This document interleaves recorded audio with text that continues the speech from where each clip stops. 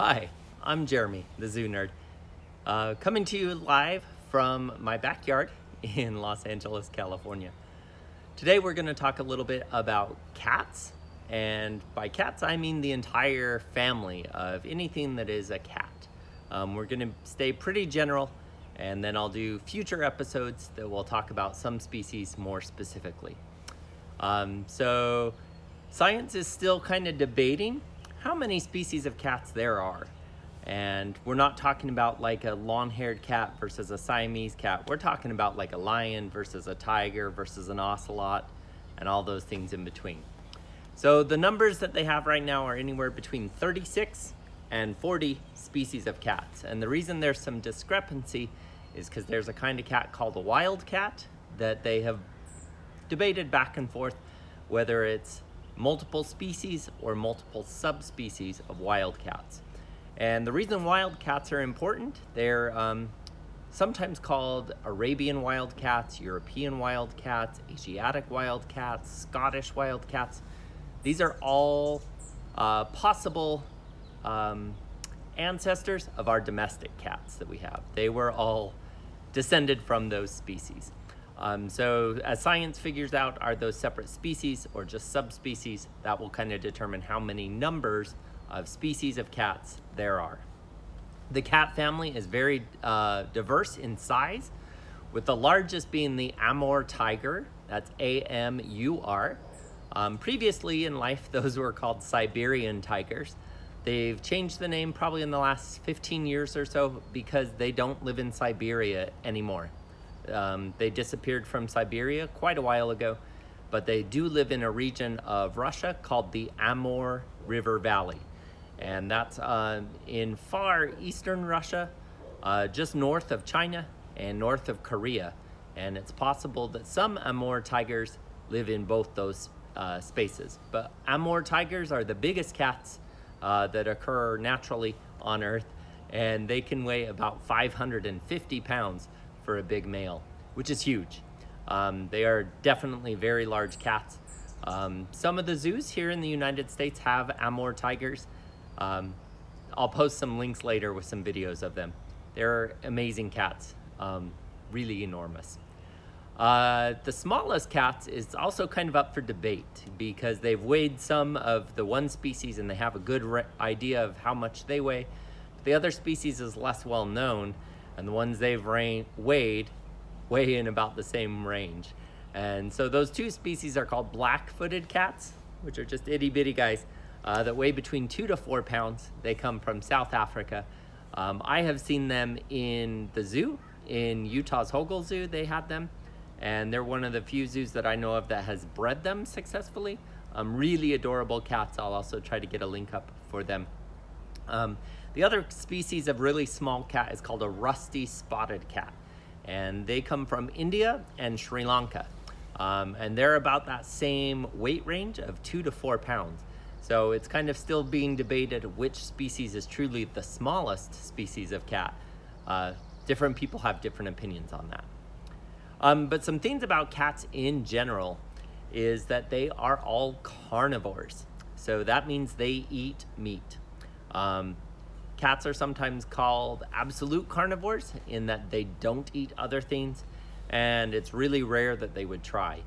Most cats are excellent hunters, and they usually prefer to eat things that they have hunted, and it's rare that they would scavenge on other animals' kills or eat things that have been long-term dead.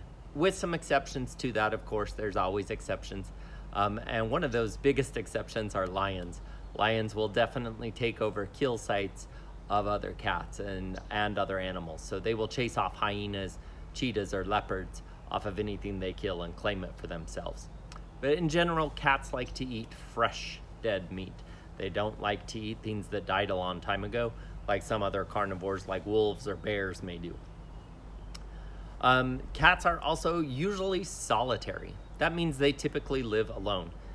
That's a question we get a lot in a zoo setting is why don't you have a big group of tigers, or why don't you have a big group of leopards? Why aren't they together as a family? Cats don't really live that way. Again, the exception being lions. Lions live in a big group called a pride, and there is another cat that sometimes lives in a group called cheetahs. And cheetahs, when they live in groups, it's usually a mom with her cubs that may stay up to a year or so with her. But more commonly, it's a group of boys that hang out together. And that's called a coalition of cheetahs. And the cheetahs that I saw when I visited in Africa, that was definitely the case of what was going on.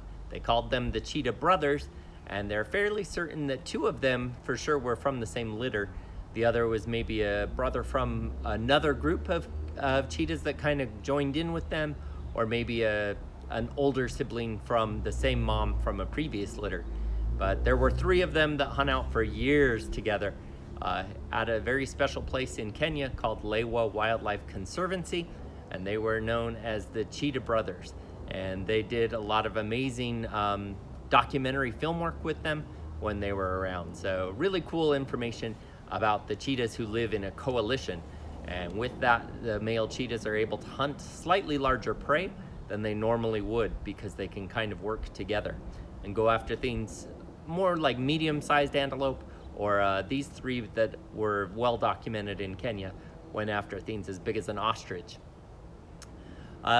Cats are generally very good climbers. That's why I have this bigger tree behind me today, to kind of show that they can climb really well. Most cats are really good climbers, including some of the big ones. People usually say like, oh, that cat's too big, he can't climb.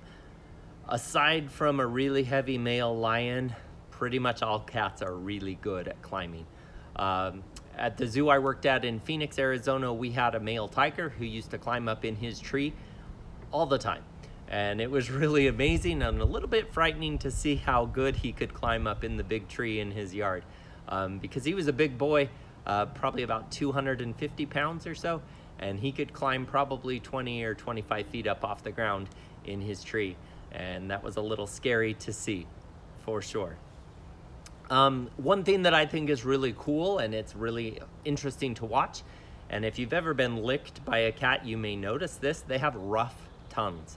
And they have these little spines on their tongue called papillae. And that helps them with grooming. And some scientists have also said it helps them when they're eating, to kind of remove some of the hair off the animals they're eating, and maybe even get some of that flesh off of bones. Cats, big cats especially, do like to chew on bones. I've seen that with lions out in Africa, and definitely the lions that I helped take care of when I was a zookeeper. Cats also have some really strong senses, particularly their sense of smell, their sense of hearing, and their sense of vision are all way better than what we have as humans for those senses. Cats can move their ears mostly independently, so they can move their right ear or their left ear, or both ears different directions at different times, to kind of find the sound. And with that, they're able to really hunt using their sense of hearing. Some cats hunt exclusively at night or in low light conditions. Most cats are what we would call crepuscular. That's kind of a fun new word. So you've probably heard of nocturnal, which are animals that are active at night. You've maybe heard of diurnal, which are animals active during the day. Crepuscular are animals that are active on both ends of that. So they're active at sunrise, they're active at sunset, and a couple hours of each side of that. So they get up early in the morning, go for a hunt, go look around, look for some food, get some water, socialize with any other cats in their area that they need to, and then they'll take a big nap during the day, and then they'll wake up again before sunset, do the same kind of things, and then sleep during the middle of the night. So that's called crepuscular, a fun new word for us today. We're going to talk a little bit about the big cats.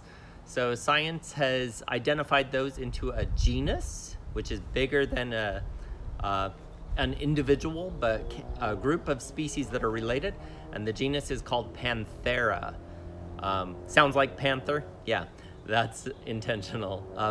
But these are the big cats. For many years, they identified those as being lions, leopards, tigers, and jaguars. And recently, some scientists have argued to also include the cats called snow leopards, which are not true leopards, they're their own unique species.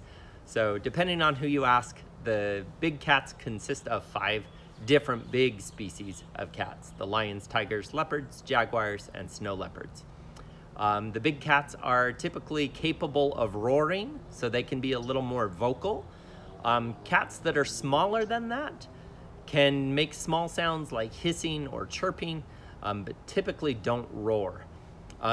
Roars are very important, especially for lions in kind of announcing their territory, and also tigers, leopards, and jaguars definitely do that.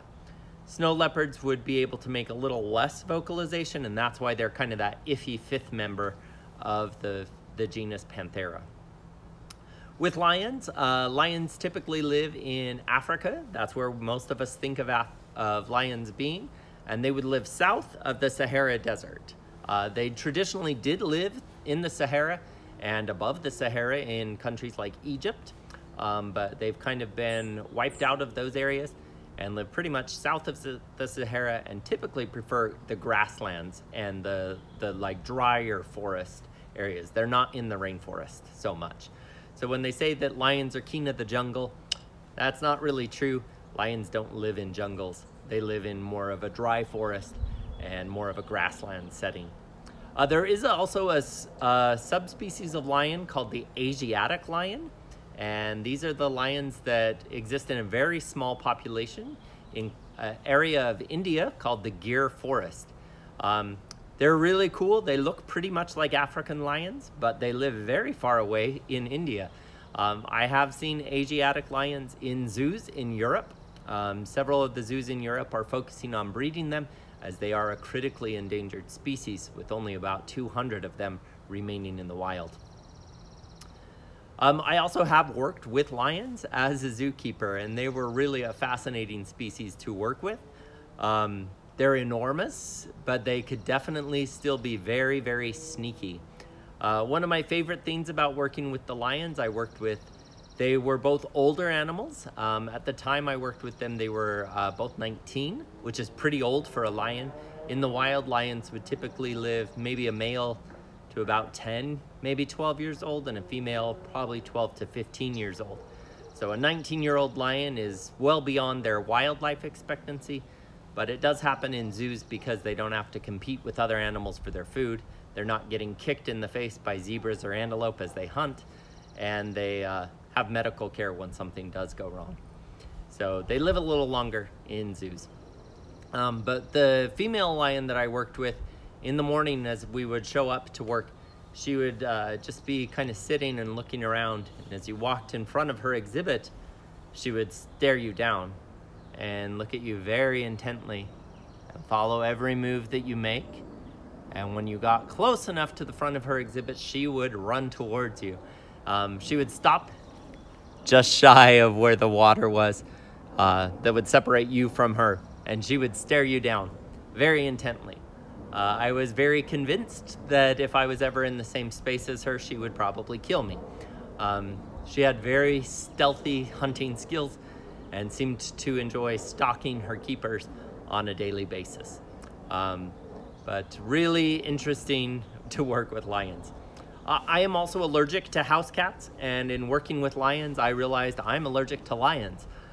So when I worked with them, I'd have to be a little cautious, especially of any of their loose hair. I'd have to really watch how much I'd breathe while I was cleaning up any loose hair that was around, and that became a little challenge for me in taking care of them, but it was certainly something I was able to manage. Moving on from lions, we're going to talk a bit about tigers. Now, with tigers, they have definitely separated them originally into 9 different subspecies. Unfortunately, 3 of those subspecies are now extinct, and those are the Bali, the Javan, and the Caspian tigers, so they are no longer with us. The other species of tigers include things like the Amur tiger that we already talked about, that is the biggest. They live in the coldest areas up in northern China, North Korea, and Russia. The most common type of tiger is called a Bengal tiger. Those are the tigers in India and Bangladesh. Next to them, kind of over into Thailand and down through, are the Indo-Chinese tigers. And just north of those guys are the South China tigers, which are pretty much extinct. There's a few of them left in zoos, but they don't think that they will be around much longer either. And then south of that, we have the Malaysian tigers that live on the very tip of the Malay Peninsula in Thailand and Malaysia. And then out on an island, we have Sumatran tigers, and those are the smallest type of tiger. And that's the kind of tiger I have worked with most in a zoo setting as an educator and as a volunteer. I was never their actual keeper, but definitely cool animals to be around. Tigers are very endangered. There's some really good work being done. There's an organization called Save the Tigers that has received a lot of attention to focus on how to save the tigers and increase their populations. And they've been able to do some really great work to try to help the tigers. Moving on, talking about leopards. Leopards are very cool cats. They're very sneaky. They're very solitary. And in Africa, they're one of the animals a lot of people try to see and usually don't have much luck. During my time in Africa, we spent most of our evening game drives kind of looking for leopards with little luck. It wasn't until the end of my 2.5 weeks there that we saw leopards. We saw them on 2 different occasions. Really amazing to watch their ability to climb. For a cat that big, they climbed trees super easy. The first leopard we saw was coming down from a tree, and we watched him come down quite easily. And typically leopards in Africa will climb up a tree with their kill, something like a small antelope or a gazelle, and they'll hide it up in the tree to hide it from bigger things like hyenas or lions that may try to steal their food. But that's leopards. Leopards are widely diverse range of habitats throughout Africa and throughout much of Asia as well, including jungles, forests, drier spaces, deserts, and mountainous areas. So they can really adapt well to a wide variety of different spaces. Moving on to talk a bit about jaguars. Jaguars are the big cat that is found in the Americas. They're typically associated with the rainforest down in South America and Central America. But several years ago, there was some pretty unique, interesting discoveries, as there were some hunters in Arizona that had some dogs out, and the dogs had treed something. And when the hunter got to the tree where his dogs were, up in the tree was a jaguar. And that was in the desert of southern Arizona.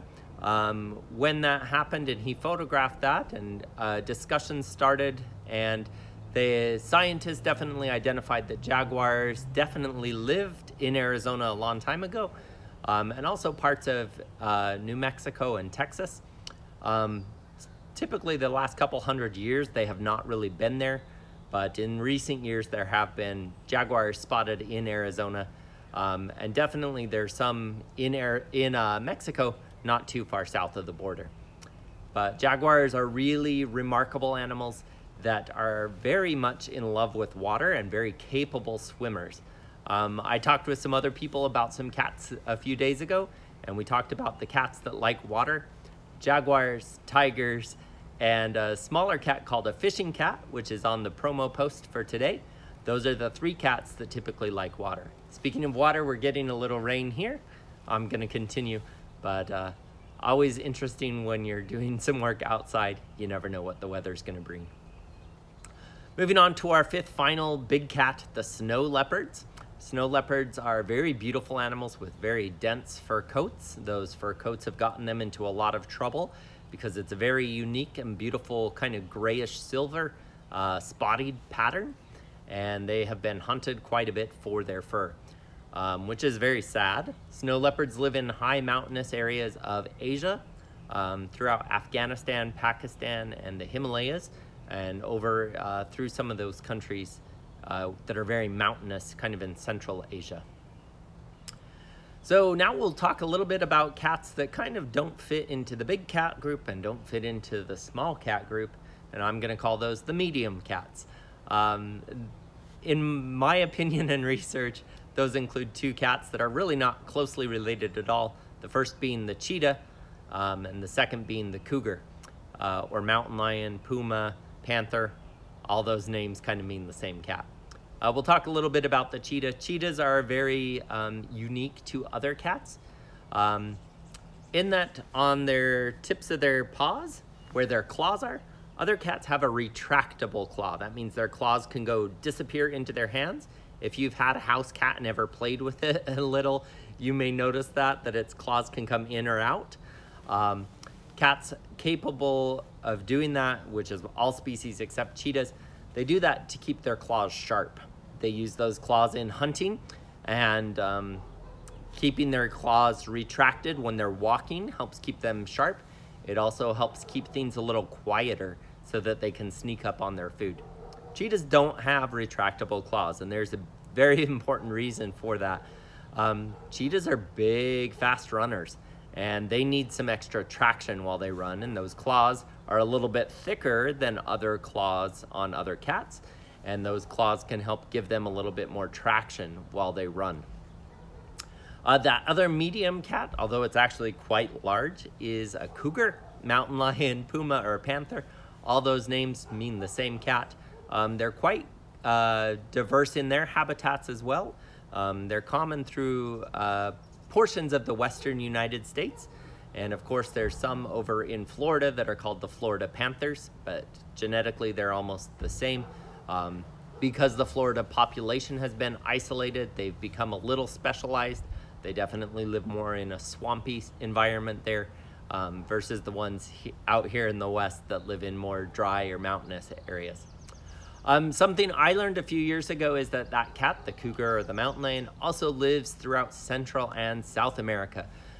They find them clear down in the Andes Mountains in South America and all the way down to the tip of Argentina and Chile. And in those spaces, they sometimes hunt things like llamas and alpacas, which is pretty unique. They have a wide range of animals that they will eat.